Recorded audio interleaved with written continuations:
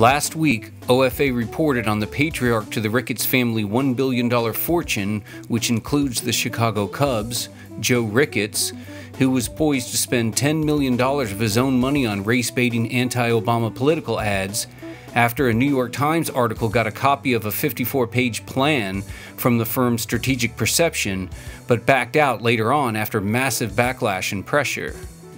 Joe Ricketts is behind the super PAC Ending Spending Action Fund,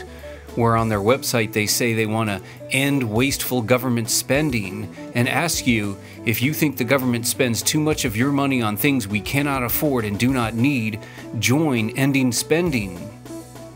Now it has come out that although he has amassed a fortune of over $1 billion and has repeatedly attacked Obama and his supposed socialism, he is asking the city of Chicago and the taxpayers for $300 million in taxes to renovate his business's stadium, Wrigley Field, which is almost 100 years old, so the family doesn't have to use their money and they can continue to make money once the stadium is renovated.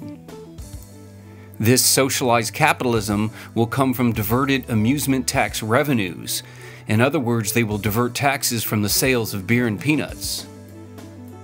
Joe Ricketts, you are not only trying to subvert our democracy with super PAC ads, but you are truly a hypocrite for decrying Obama and socialism while demanding the government give you $300 million in taxes from hardworking Americans to renovate your stadium that is wasteful and unnecessary. Contact Mayor Rahm Emanuel and tell him Joe Ricketts needs to pay for his stadium himself.